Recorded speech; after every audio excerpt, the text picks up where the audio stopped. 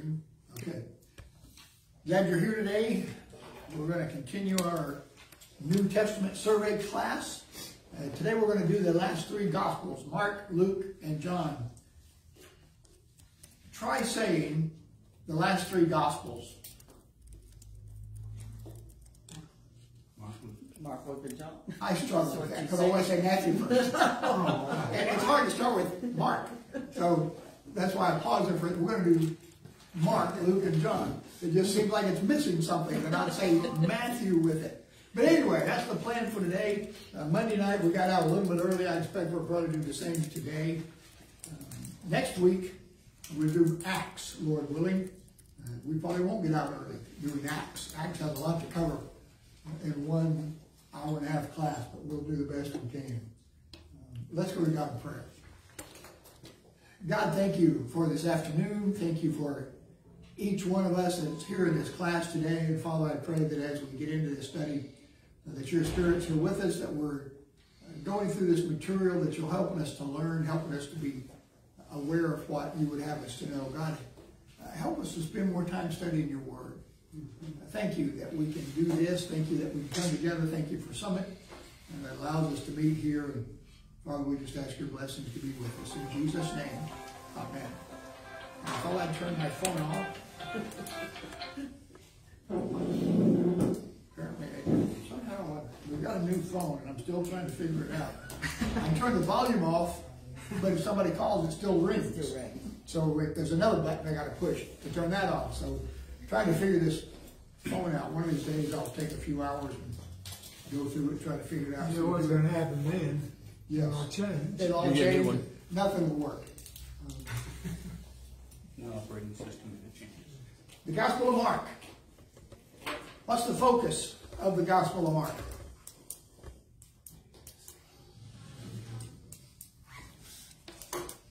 It's Christ's deeds versus teaching. Mark, remember, who's he writing to? Who's his primary audience? We went through that chart. Romans. Romans.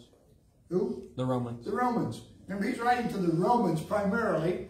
Romans are militaristic. They're action people. And so Mark's gospel, the shortest of all of them, is full of events more than it is his teachings, Christ's teachings. Nothing like what John's got. None of the big, long soliloquies like Matthew has. Very few of those in Mark. There's not any, but certainly not as many. He focuses a whole lot more on what the deeds were. It's a quickly paced book. It keeps right on moving. Very few slow spots in the book of Mark. Remember when we did that chart? Jesus is the suffering servant. And Mark covers a lot of the problems Jesus goes through, a lot of the issues he deals with as he goes through his gospel. And as we mentioned, he's writing to the Romans. And that's one of the reasons people suggest it probably is so fast-paced, full of events as opposed to a lot of long teachings. The author, early church fathers consistently agreed it was John Mark. There wasn't any question about it. No dispute in the early church. Remember, John Mark has another name. It's John Mark. Mark is the person who's the gospel name, but we've got a verse in Acts chapter 12. It says, when this had dawned on him, he went to the house of Mary, the mother of John, also called Mark, where many people had gathered and were praying. So while we call him Mark all the time, and Mark's most of the references in the Bible, he's also called John. So he's John Mark. Appears simply by the way he lived. He lived around Jerusalem. Some suggest, based on that last verse, that maybe his dad was dead and he lived with his widowed mom because he lived in Mary's house. It isn't his dad's house, it's a woman's house. So some suggest, pure conjecture, that maybe his dad had already passed. Who's his uncle? Yeah, Barnabas. Remember when Barnabas wants to take him and on a missionary journey with him? Barnabas, that big, powerful Barnabas fellow that travels with Paul. He's the uncle of John Mark. And of course, Mark assists Paul and Barnabas on their first missionary journey, and he leaves him. He doesn't get very far. Mark apparently gives up, gets tired. Nobody really knows exactly why. But he heads back home and walks away from Paul. And that's covered in this big long passage. It says, sometime later Paul said to Barnabas, now they're getting ready to go on the second missionary journey, let's go back and visit the believers in all the towns where we preach the word of the Lord and see how they are doing. Barnabas wanted to take John, also called Mark, with them. But Paul did not think it wise to take him because he had deserted them in Pamphylia and had not continued with them in the work. They had such a sharp disagreement that they parted company. Barnabas took Mark and sailed for Cyprus, but Paul chose Silas and left. Not a good high water mark for the early church.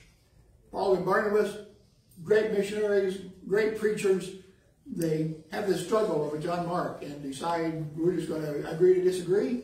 One goes one way, one goes the other. And in essence, Barnabas really sort of drops off the pages of the New Testament after this.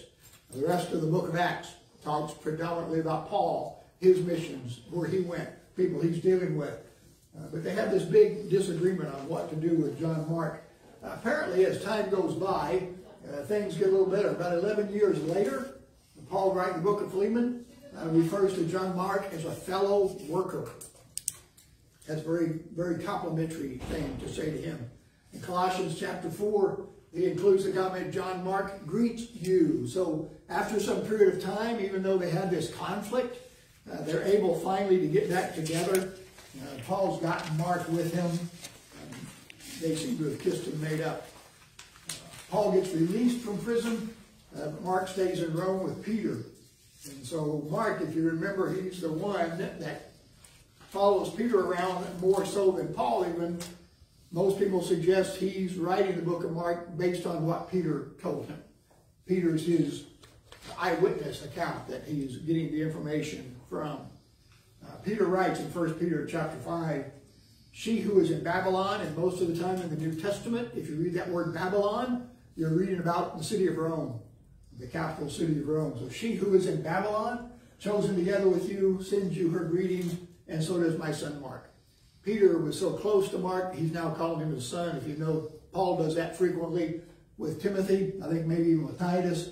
He calls them a son, a relative. They're so close together. And so John Mark is there with Peter.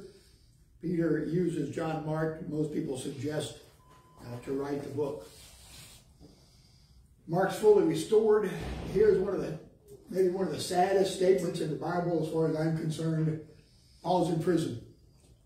This is probably the last book he writes. He's facing death, and he writes, only Luke is with me. You know, that has to be a sad situation. Paul spent his whole life after he left Judaism following Christ, traveling the Roman Empire. He comes to the end of his life. He's in prison. He knows he's about to die. Only Luke's there. And so he writes this letter to Timothy. He says, get Mark, bring him with you, because he's helpful to me in ministry. So whatever happened long ago in Pamphylia with that dispute, Paul and Mark have kissed and made up. They're doing well. Paul is asking Mark to come basically spend his last days with him. Again, I read that statement, I think how tough that has to be. You know, you spend all your time giving up everything to follow Christ. Everybody deserts him but Luke. That's just a sad statement to me. The date, there's a conflicting understanding. Early church leaders really talk about two different things. Not sure when exactly Mark was written. Clement and Eusebius, they write that Peter was still alive when Mark wrote Mark. Puts it earlier. Irenaeus says Peter had already died when Mark wrote Mark. He dies in 63 or 64. So somewhere around that time frame, scholars not exactly sure. If he's writing before Peter's death, it could be as early as 45. If it's as early as 45 AD, it's within 12 years or so of the death of Jesus. And as you remember when we looked at the chart and the different sources and the double sources and the triple sources and who's copying from whom, obviously depending upon which way you look at that, depends upon when Mark was written. If everybody copied Mark, then he got written pretty quick. If Mark's copying from others, then he could have been written later. Again, I don't think anybody's copying from anybody, but there is some disagreement on when the book of Mark actually was written. They don't know for sure. You know, one of the disappointments probably of church scholars, we don't have any of the original writings. We don't have anything dating any of the original writings in the writings. And so, except of course from Matthew. Remember, Matthew gives us some dates, talks about in the so-and-so year of so-and-so, and we went through that little chart. But most of the other letters, we don't have any dates. We're just sort of trying to piecemeal the stuff together. Distinct comment or content, how much of Mark is unique? Remember from that chart we did? 3%. 3%, not very much, is it? Most of what's in Mark is in something else. But there are some unique parts of Mark, and even though it's only 3%, some of it's those stories that you and I know quite well. The parable of the seed. The sowers who's going out throwing his seed on the wayside. Some on the rock, some on the path, some on the stony ground, some on good soil. That's Mark parable. Only one it is, even though it's quite well known. The healing of the deaf mute. Jesus heals that person. Mark's the only one that talks about it. The healing of the blind man at Bethsaida. Again, Mark, the only one that talks about that. Praising salt. Mark says a lot about salt. I don't know if Mark was a chef or a cook or what, but he talks a lot about salt. Many, many references to salt in the book of Mark as opposed to some of the others. He's got some small details. He uses the word gospel in his beginning of his book. He calls it the gospel, the good news. The others don't do that. Remember when Jesus goes out into the wilderness to be tempted? John Mark says he's out in the wilderness with the wild animals. None of the others touch on that. So there's some of these little small details. And again, if you think about wild animals, you're thinking Romans, you're thinking power, you're thinking they want to hear all this cool stuff. Well, wild animals sort of conjures up some of those ideas. He's got that statement where the Pharisees are complaining to Jesus about his disciples. Jesus says, a Sabbath's not made for man, man's made for the Sabbath. I'm sorry, Sabbath made for man, not man for the Sabbath. John Mark throws that out there. He makes some statements, again, things that you and I know quite well, but Mark's the only one that talks about them. He names blind Bartimaeus. Got a name in there, not just some blind guy like in all the other stories.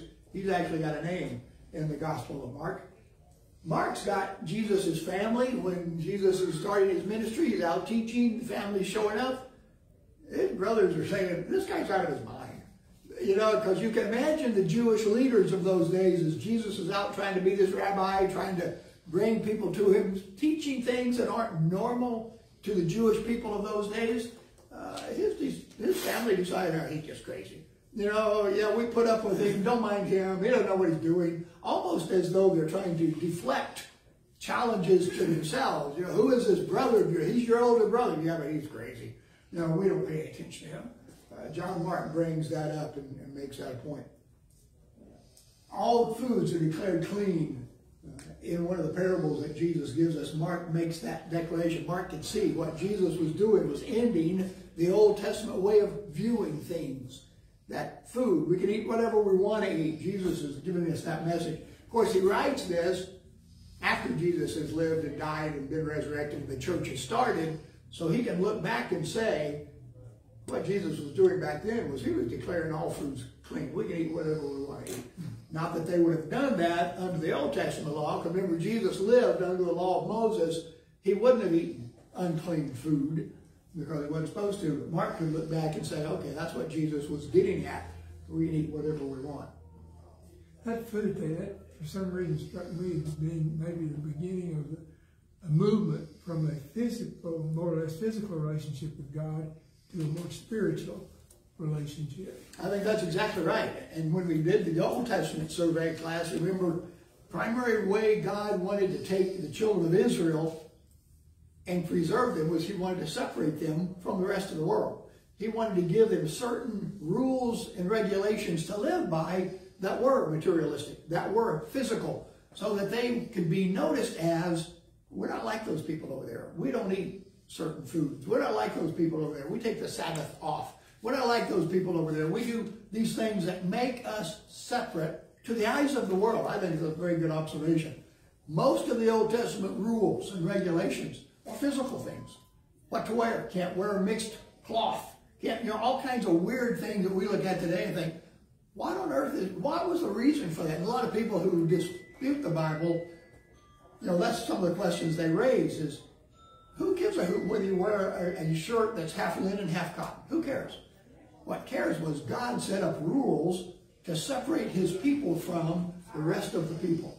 And that was one of the rules they had to live by. But you're right. A lot of stuff's physical. Pretty much the focus was on the Jewish people. What the Jewish people said you couldn't eat crabs. Absolutely, yes. All the children of Israel, all the Israelites, the other nations of the world ate whatever they wanted to eat. But again, God is separating out his people, and so he's giving them certain physical, material kind of rules to live by, which makes them different from everybody else. Paul said, or Peter writes, we're to be a peculiar people now. Not necessarily physically different, spiritually different. Living a life for Christ that the rest of the world doesn't. Mark's the only gospel that has the centurion there at the cross make this declaration, this man was the Son of God. Mark throws that in there. The other three ignore that statement of the centurion. The last one, he's got the women as they're going up to the burial spot, going to anoint the body and do that stuff on that Sunday morning. They're asking, who's going to roll the stone away? You know, a practical question to a Roman world, you know, people who want to see things done methodically and with some kind of order. Who's going to roll the stone away? So not a surprise maybe that we've got that. Question about any of that? Any other observations? Simple outline, and again, you've got most of this in your notes, and as I'm going through these notes, am I giving you enough to write, not enough to write, no, too much yet to write? You know, I started off this class, if you remember, you were writing your hand off, and so I'm trying to cut back on that and still leave you a little bit to do, so you have to sort of follow along a little bit. But the presentation of Christ, chapter 1, the deeds of Christ, 2 through 10, and again, most of those in the book of Mark, if you read through there, they're action-packed items, things that would grab the Roman people, the soldiers' attention of who this guy is. The suffering of Christ as the world turns against him, the agony he goes through, the anticipation of the cross, and then the resurrection of chapter 16. Real short little outline of what we've got. One last thing in the book of Mark. How many of you heard about the challenge to the ending of chapter 16? Challenge to what? The challenge to the end of chapter 16. Book of Mark, there's a real dispute on whether or not Mark 16, 9 through 20 should be in our Bibles or not. A real challenge on those verses. The abrupt ending, if you look at the book of Mark, ends in verse 8. It just stops. Most of the early translations, or the early versions of the Bible, most of our ancient manuscripts, they stop at Mark 16, 8. They don't have 9 through the end of the book. There's 4 different editions that have emerged through the years. There's a short ending, and you'll notice in most Bibles, if you've got a Bible with any kind of notes in it, it'll give you an asterisk there at the end of verse 8, and it'll have either in your margin or down at the bottom a note that'll say most manuscripts don't include the rest of the book of Mark. Most study Bibles will have that comment. There's a shorter ending, there's a longer ending. Long ending is found in a few Gospels, none of them in any of the Greek writings that we've got. All the ancient Greek manuscripts that we have, none of them have Mark 16, 9 through the end of the book. And so there's a real challenge to the scholars on whether or not the end of Mark should be in the Bible or not. The thing that we need to understand, though, is there's nothing in those verses that's unique to those verses that would make us think, well, if we don't have those, we're missing out on something. Everything in those verses, except for one, is included somewhere else in the teachings of Jesus. What might that one be? Anybody have a recollection of the end of Mark? People follow it here in our area. So pick up the snakes with their hands. Yes, snake handling. It's in this passage that's not in the most of the good manuscripts. Well, it says you can pick up snakes, you can drink poison, you can do all this stuff and have no harm. There's a lot of snake handling congregations in this part of the country. This is where they get that from. Had they not had the ending of Mark, they wouldn't be doing that. Sadly, some of those people that handle snakes get bit and die. So obviously it didn't work well for them. That is, even if it's right and it should be in there, it is not a message for you and me to go pick up rattlesnakes and get bit. That is not what that passage is saying. Can you remember a time when somebody in the Bible got bit by a snake and didn't die? Yeah. Who? It was on the island, wasn't it? Paul. Yeah, Paul, when he's dealing firewood or something. Snake bites him and he takes it and just throws it into the fire and moves on. Doesn't bother him a bit. But just so you'll know, if you study much or read much, every once in a while you'll run across this idea of the end of Mark is not in the best manuscripts. And some people disagree on whether it should be in there or not. One of the reasons they suggest that is the grammar, the transition, the tone of those last verses don't match the rest of the book. There are some unique words in those last few verses that aren't in the rest of the book of Mark anywhere. There's some unique phrases that's contrary to the rest of the New Testament at all. So there's some reason why people look at those verses, not only because they're not in the ancient Greek manuscripts, but because they don't mesh with the rest of the writings either. It just seems a little strange. Questions about Mark? Gospel of Luke. Again, this is a survey class, so we're flying through some of this stuff.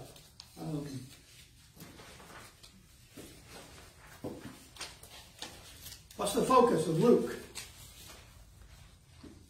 He's going to compile a narrative. Says that in the beginning of Luke, says it in the beginning of Acts. Remember, Luke wrote Luke and he wrote Acts. So in the very beginning, he's telling Theophilus, I'm doing this narrative. I've done some research. I've hunted all over the place. I've interviewed people. He wants to provide an orderly account according to chapter 1, verse 3. And so Luke's order is laid out in a way that just flows maybe better than some of the others do because of the way he's writing and the purpose for which he's doing that. Remember the chart, he describes Christ, pictures him as this priestly Savior. He's the ruler of the religious order that's changing the world. He's a Savior, but he's also the God-man, the one we need to be listened to. He uses the phrase Son of Man, which the book of Daniel uses several times. And of course, when we study Daniel, and we're looking at Revelation and John's Bible study now on Sunday nights, the idea of the Son of Man coming, a lot of references to the book of Daniel and the book of Revelation. Luke refers to Jesus as the Son of Man, sort of a playback on this idea of Daniel saying this was going to happen during the reign of this fourth kingdom. What's the fourth kingdom?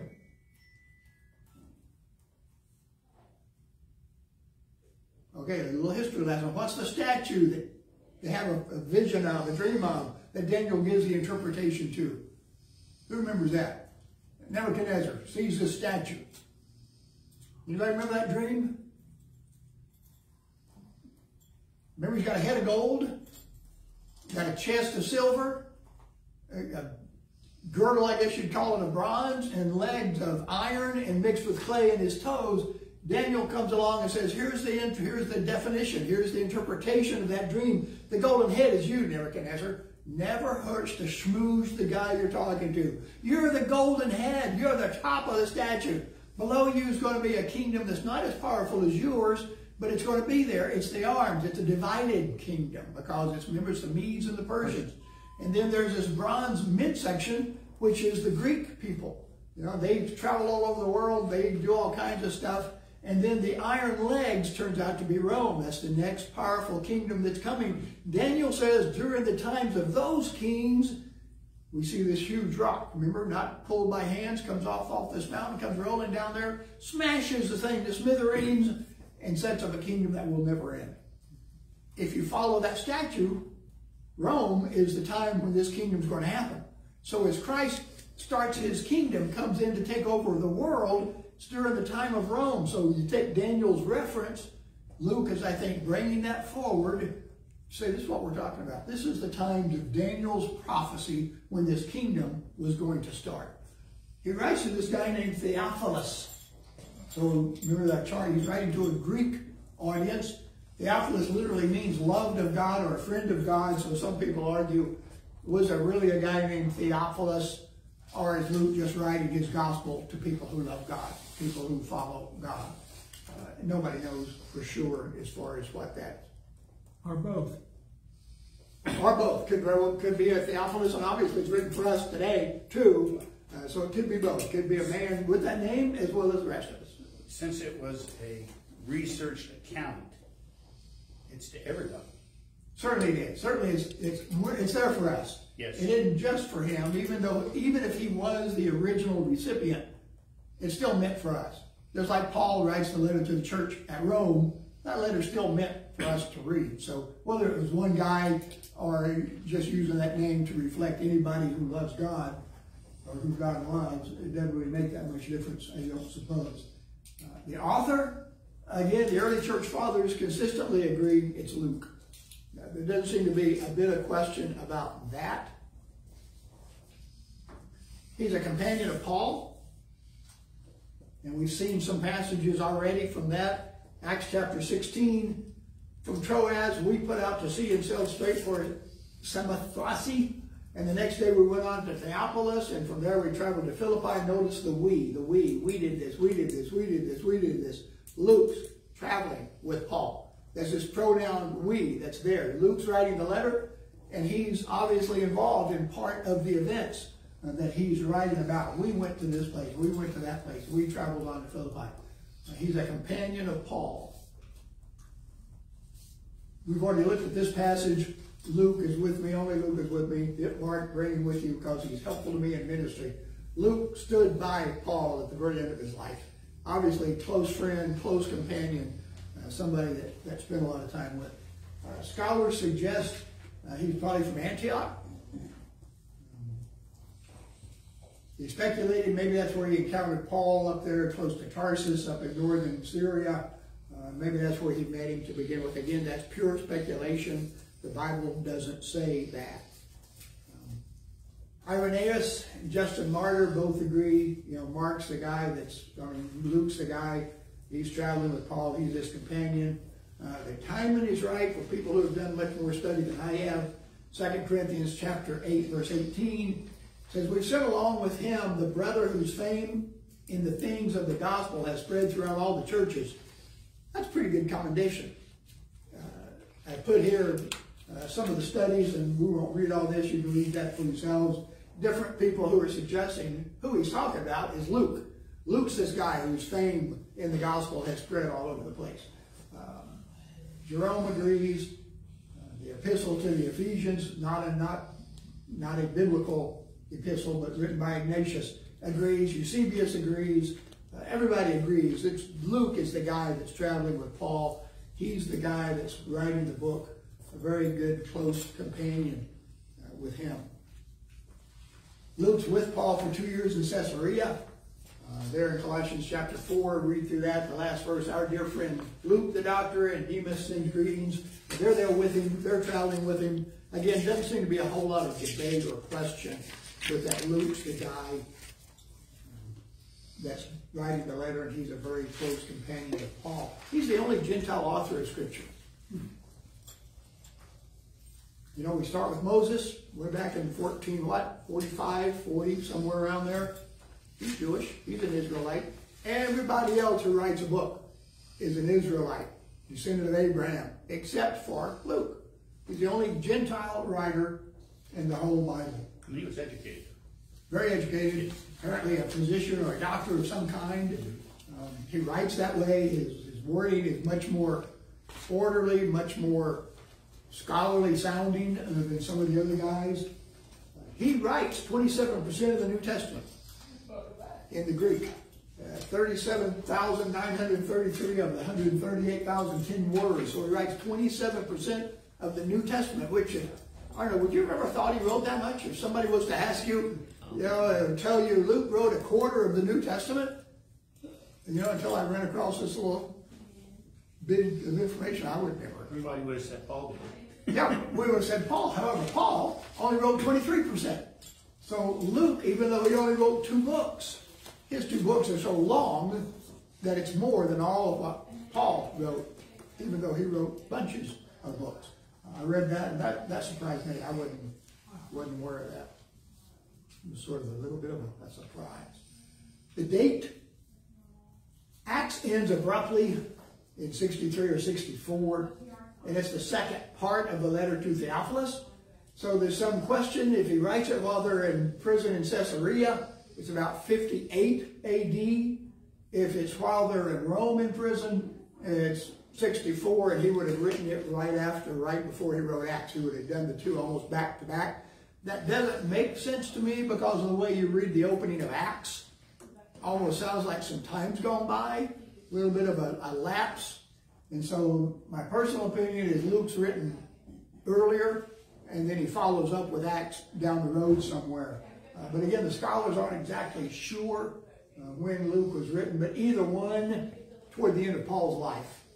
Obviously, he follows Paul until the end of Paul's, at least imprisonment there at the end of Acts. So he's there with him there toward the end. But there's a little bit of a dispute on exactly when he wrote that. Most agree it's probably before 70 because there's no reference to the destruction of Jerusalem. Every time I read that, I think, well, John didn't talk about that either. But everybody agrees John was written, well after the destruction of Jerusalem. So I read this, and I take it with a grain of salt. So what? They didn't mention it. Although they do write a lot about going into the temple, doing things, nobody bothers to say the temple's been destroyed. Doesn't talk about it in Acts either. And so most people suggest both of these, Luke and Acts, would have been done before Jerusalem was destroyed in AD 70. But again, I'm not sure that's true necessarily, but something that should be persuasive because John doesn't mention that. He doesn't even mention Revelation. And everybody agrees Revelation was written about 95. And so the fact that nobody says that, to me, isn't one of the highlights. Distinct content, how much of Luke was distinct or unique? You remember? Oh, no. 35. 35. He's got a lot. A third of his book, nobody copies. Nobody says the same stuff. So 35% of his material is unique. Some of the stuff that's in there, that we know quite well, the narratives of John's birth. Talking about Zechariah and Elizabeth and Dad going dumb because he couldn't speak because he wouldn't believe in what was being said. That's all in there. What else is in Luke that's important to us that's not in the other three? It's the Christmas story. Yeah, the Christmas story. The mangers, the shepherd, all that kind of stuff. None of that's in Matthew, Mark, or John. And it's Luke chapter 2 that Charlie Brown reads, right? That's the passage in all the Christmas stories, all the little Christmas plays. If you're going to read anything at Christmas time, it's got to include Luke chapter 2. None of the other people include that in their Gospels at all. And so we're thankful for Luke. A lot of Christmas carols come out of Luke chapter 2 that we wouldn't have, I suppose, if that hadn't been put in there. He's got Jesus being presented to the temple on the 8th day. What was that for? Yeah, to be circumcised. That's what little Jewish boys did. They went to the temple, and the priest performed that ceremony on the 8th day. Luke's the only one that talks about it. It's strange to me that Matthew, who's the Jew writing to Jews, doesn't touch on some of this stuff. But Luke, who's a Gentile, doesn't really give a hoot about circumcision or any of that other stuff. He includes some of these facts that seem to be awfully Jewish in nature. But he's not also Jewish. a physician. He's a physician, so that's a physical thing, and that may very well be why he brings that up. He's got the 12-year-old Jesus going to the temple. Remember, the family goes to Jerusalem for the feast. They all head home. A few days later, they look around and, oops, Jesus isn't there. And so they have to go back and find him. He's in the temple arguing with the scholars. Luke's the only one that bothers to tell us about that. Luke takes us back to Adam, which does make some sense because he's not Jewish. He didn't care about going back to Abraham. He goes all the way back to Adam, traces mankind's existence from Adam all the way up to the front. He tells us a story about the 10 lepers. What is that story? Come on, somebody knows that story. What is it? I can see we're going to need to do more than just a survey class from time to time. Remember, Jesus heals the 10 lepers, and he says, go show yourself to the priest, because that's what the law was in the days of Moses. If you got healed of leprosy, the priest had to cleanse you and give you his blessing so you could mingle with the people. One comes back. Yeah. Remember, one comes back. Jesus says to him, where are the other 9? That's the leper story. A very bunch of ungrateful people. Zacchaeus. I was going to say that the leper story shows that you spread the good news, and 1 out of 10 is going to accept it. At the most. Probably at the most. Yeah. And again, I look at that just like I was said a while ago. This is a physical health issue. Luke's a doctor. He's thinking, maybe leprosy, that's something pretty bad stuff. And here's Jesus healing people of this just by his word. We get Zacchaeus. Remember poor little Zacchaeus? He was a wee little man, and a wee little man was he. Climbed up in the sycamore tree to save you for it to see. And on and on and on that little ditty goes. Luke's the only one that bothers to tell us about him.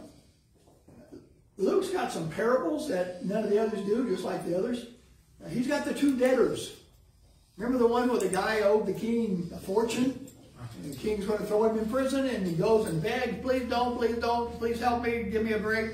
King says, fine, I forgive you of your debt. That guy goes out, finds some guys that owes him 2 cents. The guy said, give me time, I'll pay you the 2 cents. The guy said, no way in the world, I'm throwing you in the debtor's prison. Jesus gives us that parable to say, you know, if you're not a forgiving person, after all God's done for you, after all the sins he's forgiven you for, you better learn how to forgive others.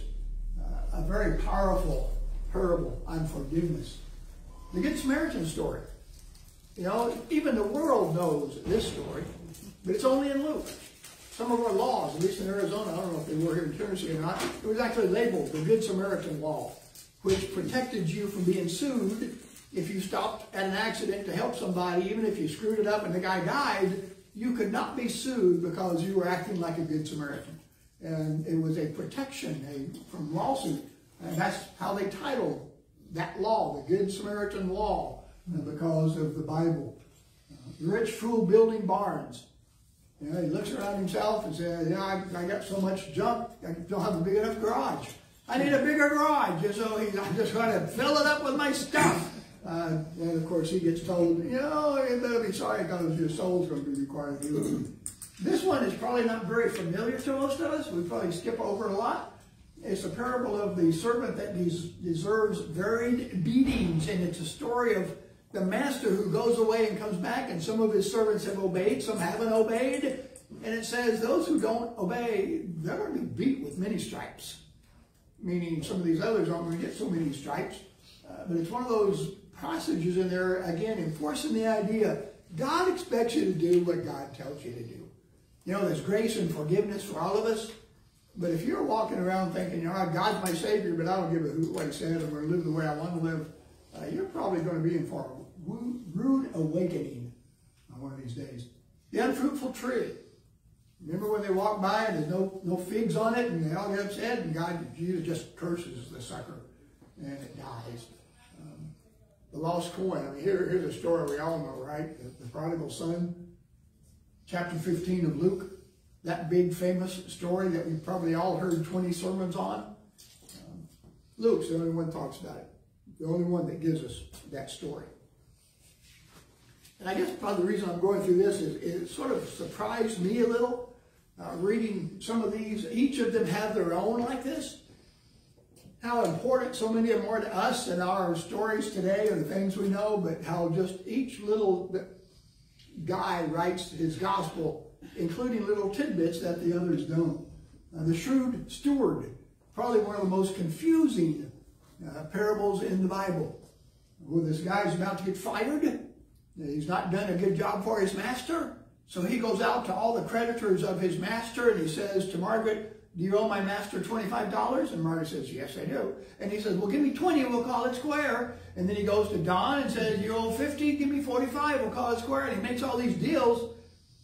Sound like cheating to me, but he gets commended by Christ for being wise, for looking forward and using the circumstances to his advantage. The message, I think, is we need to be smart. We need not be stupid. We need to see what's going on around us. We need to act accordingly. Not cheating, not dishonesty, but the commendation is act wisely. Well, he may have never got any money if he didn't get that. That's right, yeah. And just, you know, he's shrewdly looking around. He doesn't keep his job. He still gets fired. But Jesus is telling you and me, look at the circumstances. Be wise in what you're doing. Not condoning sneakiness or underhandedness, but being wise and being able to judge appropriately in what's going on around you. Was that of the master's awareness that he did that? No, it was without the master's awareness. Approval. The guy was trying to make friends with people, knowing he was going to get fired, hoping that, well, when I get fired, if I gave Margaret a good deal, maybe she'll hire me. That kind of thing. So he's doing it for himself. But the commendation is you're being wise, you're being shrewd, you're paying attention to what's going on around you. But the master does not fire him. Master does fire him. Oh, he does? He still fires loses him his anyway. job. Yeah, I thought. Yeah. Rich man and Lazarus. We all know that story, right? Rich man's rich. Lazarus laying by his gate. Doesn't get anything. They both die. Rich man's in torment. Lazarus up in Abraham's bosom. Big gulf between the two. Can't connect. Pretty well an indication, John, we're talking about that this morning. Some people are not going to heaven. Some people are not going to be in the good place. They're going to be in a bad place. The persistent widow and the unrighteous judge. Widows trying to get help, you know, and back in those days, not unlike many places today, the guy with the money got himself taken care of. The rich always seemed to get ahead.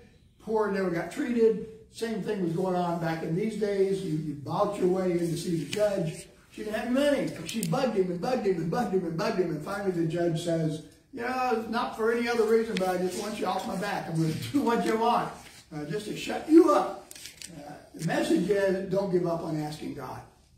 You know, God doesn't take care of us just to get rid of us. He doesn't answer our prayers just to stop our whining. The message is, ask. Ask. Don't ever give up. Keep asking. Pharisee and the tax collector go up to pray. We all know that one. And the Pharisee's looking around. Boy, I'm glad I'm not like him. I'm glad I'm not like her. I'm glad I'm not like her. I tithe. I'm such a wonderful person. Tax collector won't even lift his eyes and says, strikes himself on the chest, says, God be merciful, I'm a sinner. And Jesus says that one's gone home justified as opposed to the other. Humility. Don't judge yourselves by others. Don't look around at others and push them down and criticize them. The message of that parable. Questions about any of that? A couple other things Luke includes that others don't.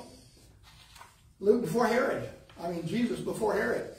A lot of his trial experience there that the others don't include.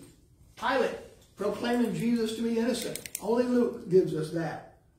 I'm really surprised the others don't, because that's the point of the whole story is Jesus hadn't done anything wrong. Pilate in Luke's gospel is the only one that has Pilate saying, I find nothing wrong with this man. Seems a little weird to me. The road to Emmaus. Anybody been on the Emmaus walk?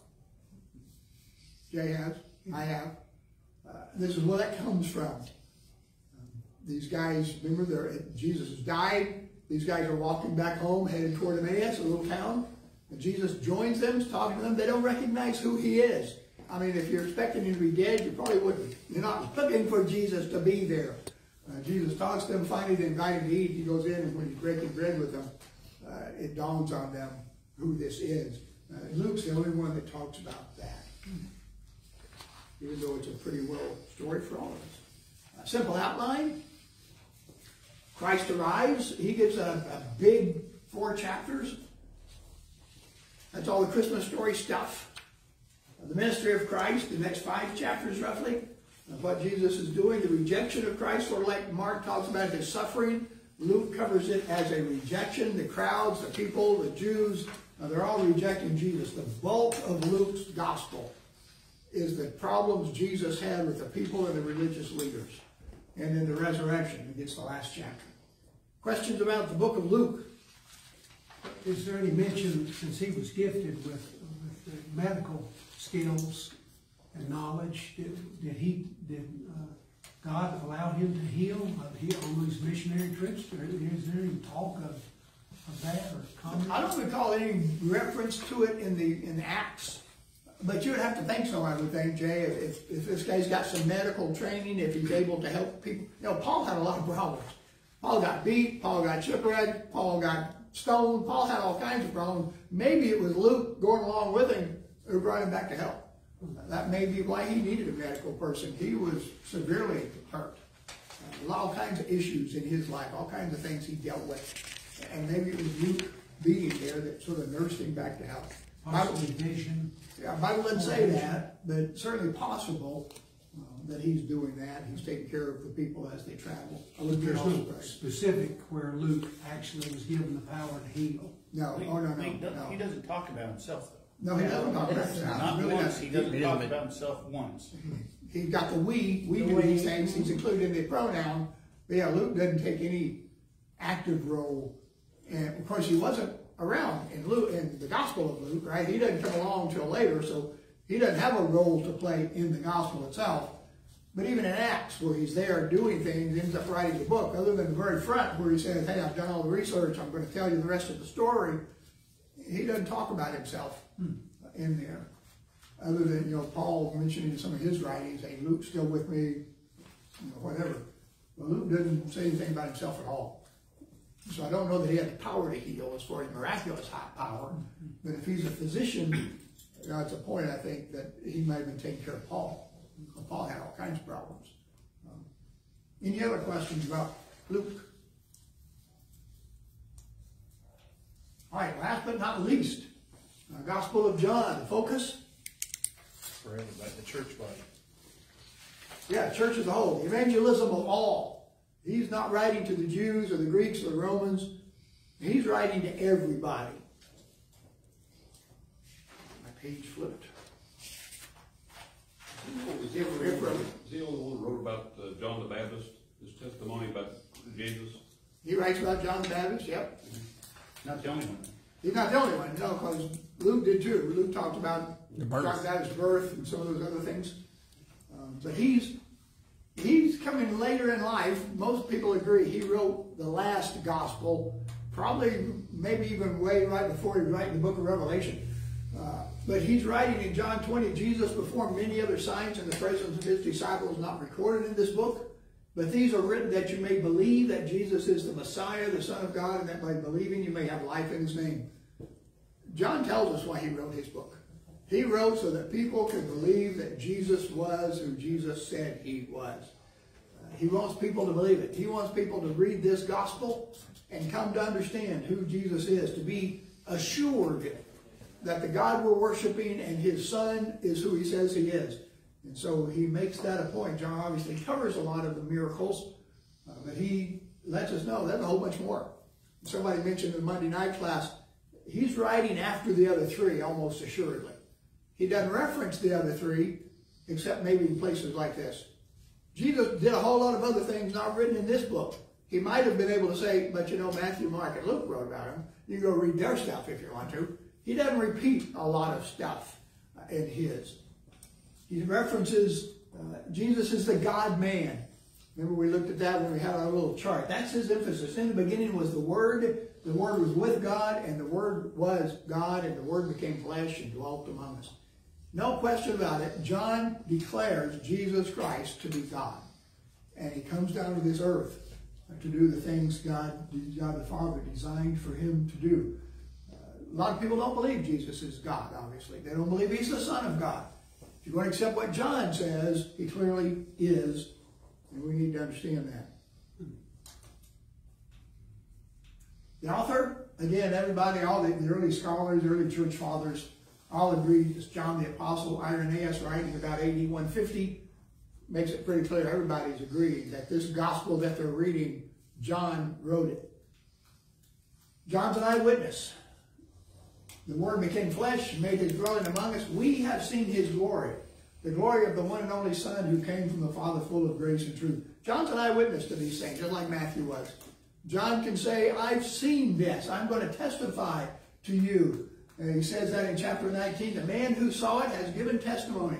His testimony is true. He knows that he tells the truth, and he testifies so that you may also believe. John says, I've seen this happen. I lived through what I'm writing about, and you can believe me. I'm testifying to you that what I saw is exactly what I'm writing, and you need to accept that.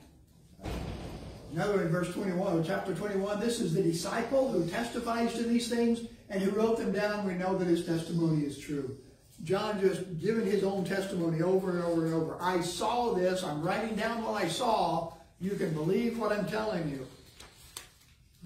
John calls himself the disciple whom Jesus loved. Somebody in Monday night class had a slant on this that I don't think I've ever looked at before. What do you see when you read this? How does that strike you? Conceited. All right, and I think that's the way most of us see it. John, rather than give his name, he's just saying, well, I'm the disciple who Jesus loved. Just like all the others were loved. That's exactly right. Monday night, somebody said something like, maybe he's just amazed that Jesus loved him. I'm the disciple Jesus loved. You know, he loves me. It's like, you know, he can love me, he can love you. That's exactly right. Yeah, and why should he love me? You know, look at who I am. He loves me anyway. I like that better than he's just a conceited, pompous jerk who's trying to downplay all the others. I like the idea. He's able to read this and say, you know, Jesus loved me. I'm the disciple Jesus loved. Not to the exclusion of the others, but just a reference to him. Jesus loved me. I like that better. He's the son of Zebedee and Salome. James is his brother. And so he gets to see James die. At least hears about it fairly early in the book of Acts. He's a fisherman along with James, Peter, and Andrew. We don't know the jobs of most of the apostles, but we know them. We knew Matthew's. Most of them we don't know. He's a Jew. Most suggest that he's probably from Israel. He's Jewish. He knows the customs. He knows the history. He knows the geography. John gives us a lot of that in his writings in ways that the others don't. He also wrote 1st, 2nd, 3rd John, and Revelation. So he's the most prolific of the four. Although, again, Luke wrote more than anybody as far as length is concerned, but Luke only wrote 2 books. John wrote 5. The date, again, it seems to be an assumption you've already read, Matthew, Mark, and Luke. You know all that stuff. You can go read that for yourself. There's a lot of unique material that doesn't have any repetition. How much of John's is fresh? 92. How much? 92. 92%. 93. 92. Nobody copies him. He's writing all this stuff on his own. And again, part of that is people suggest, he knows the other 3 are out there. You can go read those if you want to. I'm going to focus on Jesus and who he is and pay attention to that. Much more centered. He assumes he understands the synoptic gospels, those 3. There's a lot of unique material to avoid repetition. He's a statement that presumes or assumes a passage of time. We touched on this a little bit ago. In John chapter 21, remember Jesus has already been resurrected. He's there on the shore. They're eating and they're walking down the road and Peter is talking to Jesus and basically turns to Jesus and says, hey, what about this guy back here, pointing to John? And Jesus says, you know, whether he lives or dies, none of your business. And John then writes, because of this, that statement, the rumor spread among the believers that this disciple would not die. But Jesus did not say that he would not die. He only said, if I want him to remain alive until I return, what is that to you? And so John's looking back over that discussion. And he's saying, you know, here's what happened. Here's what it meant. Doesn't mean I'm not going to die. It just, that's what he said because he's talking to Peter. What religious group is it that says John hadn't died? Mormons do. Mormons still believe John the Apostle didn't die. They think that's what this verse means. And he's walking the earth today, somewhere at the age of 2000. I saw an article last night or not before last that they also think Jesus came to America to preach to Native Americans. Correct. At some point in time. While he was in the grave. Okay, there you go. Yeah. I was like, okay, that's way off. They got a lot of strange beliefs. Yeah. But that's one of them. They think John didn't die. He's still alive today. Is that who they pay homage to? No. They don't worship him or anything. That's just one of the things they believe, that he's still here. They take that verse and say he didn't die. And so he's still here. So where is he? God only knows where he is. They don't know either. They haven't found him. He's not sitting in Salt Lake City. As far as they know. As far as they know. But again, you know, it's just a lot of strange things we believe. If we're not studying our Bibles and paying attention to what they say, we can have weird beliefs as well if we're not careful. Irenaeus, again, one of the early church fathers, said that John wrote from Ephesus. And tradition says that that's where John settled. He settled in Ephesus. That's one of the reasons people suggest that when he writes Revelation, he writes the letters to the 7 churches. They're all right there around the book of Ephesus. These 7 churches of Asia Minor. Tradition says that's where he lived, that's where he died. He took Mary back there and took care of that. Remember when John would say, I'm the disciple whom Jesus loved, remember he's at the cross and Jesus says to him, take my mom. You know, can you imagine? He loved John that much, trusted him that much. Doesn't give him to one of Jesus' stepbrothers or half-brothers, one of Mary's children. Gives her to John. Says, take my mom and take care of her. And he does. And tradition says he takes her back to Ephesus. They live there until she dies. He goes, gets thrown off to the island of Patmos for a while. Tradition says he comes back to Ephesus and lives there and dies of old age. Most people suggest, and scholars suggest, it's probably written somewhere around 85 to 95 AD, soon before Revelation, maybe before he's thrown in the aisle, maybe while he's there. Nobody knows for sure. Again, 92% of it's unique. It's more centered on the Judean ministry. We're not going to go through the 92% that's unique. We'll be here all day. The others, with a little bit, we can talk about. Most of John's unique. If you read through it, it's more centered on the Judean ministry. Remember we talked last time about how Jesus' ministry was divided, starts in Judea, goes up to Galilee, comes back to Judea. John focuses almost entirely on the Judea time frames and the things that happen here. He's the one that mentions 4 different Passovers, which is why we believe Jesus probably, his ministry lasted somewhere between 3.5, pushing up to 4 years, because there's 4 Passovers in there in the 3 years in between those 4, and then a little bit on either side. Much more theological content, a lot of long references and discourses. The upper room, starting in chapter 13 through 17, Jesus does a lot of speaking in the Gospel of John. If you've got a red letter Bible, much more of John is red letter than the other 3. A lot of Jesus is talking. More God-breathed commentaries from John. John makes comments about, here's what that meant. Here's why that happened. Here's what Jesus was talking about. As he's writing 60 years later, looking back over these events that happened. Questions about John? We're not quite done. Almost done today. Anybody ever heard of a tetramorph? I haven't either. Okay? It means 4 images. Learn something getting ready for this class. There are church fathers who have made designs of the 4 Gospels and creatures to look like the 4 Gospels. They took them from Ezekiel and from Revelation. The standards, Matthew is a winged man, Mark is a winged lion, Luke is a winged ox, and John's an eagle, winged obviously. Why they did this and what the point of it is, I have no idea. But church history, tradition, has done this for these 4 Gospels. You can look and find several. I Googled that and found all kinds of stuff. This is some church's stained glass window. And they've got the different creatures representing Matthew, Mark, Luke, and John. Another picture with Christ in the center and the 4 Gospels surrounding him. Again, more pictures from ancient church places of Matthew, Mark, Luke, and John with the symbols there next to them. Another carving and engraving, Christ in the middle, the creatures on the 4 corners. Again, representing the 4 different Gospels. If you'd like these slides, I'd be happy to see if I could email them to you.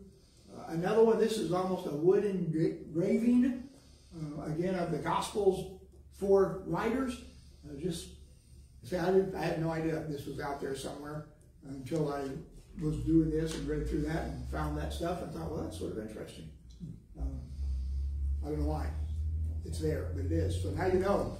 Ancient church fathers took those 4 Gospels, made pictures of them and creatures out of them and used them in one way or another to sort of symbolize those different Gospels. So if you now, somebody asks you about, well, which one of those Gospels had the bull? And you're thinking, I don't know. You're like, well, I care. Well, it was Luke, okay. But you're probably not going to remember that, but I just thought I'd throw that out there for you. A little bit of a tidbit. Questions about any of that? We're about done with today's lesson. I give you some free time today. Next week probably won't get any free time to try to cover the whole book of Acts. May go over. In an hour and a half. We won't go over. We'll stick to the hour and a half because I'm committed to keeping your time for you. If we don't have any questions about those, All four have a common of wings. yes. Do they have connotation beyond what we would think? Is there something about wings? I don't know that there is. Again, they take the symbols from Ezekiel. Remember the winged beast and the visions that Ezekiel had, and in Revelation there's all these creatures and everything's got wings, everything flies. Almost sort of makes it sort of heavenly, angelic kind of something. Is the only thing I can imagine. I didn't find anything that suggested why they came up with these 4 different things. I don't know. Is that their mode of transport? Is that the way? That's how they would get mode? around. Yeah, I suppose so. They fly. But again, nothing I found other than the pictures. Didn't find anything that showed where all this came from. Why did somebody make this up to begin with? I have no idea. Some of the early church fathers did that. A lot of early church fathers were into icons.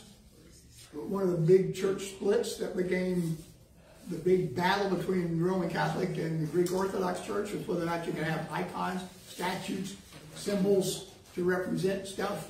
So my gut feeling is this is probably from the Greek Orthodox Church as opposed to the Roman Catholic Church. But that's just me guessing because they didn't say that either. Anything else? Let's pray. God, thank you again for being with us today. Thank you for Google and the information that's out there, and God, that we can look it up and find it, study it, put it together. Thank you for that. Thank you for each one that's here this afternoon. I just pray you protect us, keep us safe. Look forward to class again next week. In Jesus' name, amen. Thank you all.